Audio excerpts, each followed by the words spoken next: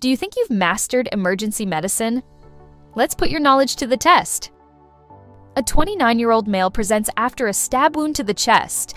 He is hypotensive, tachycardic, and in respiratory distress with absent breath sounds on the left and tracheal deviation to the right.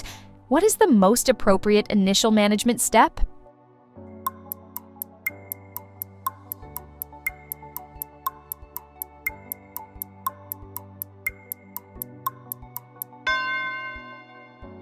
So what are we going to do to treat a tension pneumothorax? Very simply, the first line treatment is needle decompression. And what we're doing when we decompress the lung is allowing air to get out of the pleural space. So if I've got a big high pressure air collection here in my chest, the goal of decompressing is to make a conduit between the inside of my chest and the outside world that'll let that air escape.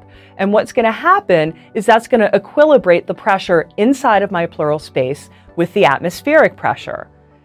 However, it's not going to make my pneumothorax go away. It's not going to actually restore negative pleural pressure. I'm still going to need a chest tube, but it's going to decompress the large air collection that is mechanically interfering with my cardiac function and my pulmonary function, and it's going to improve the clinical status of the patient very rapidly.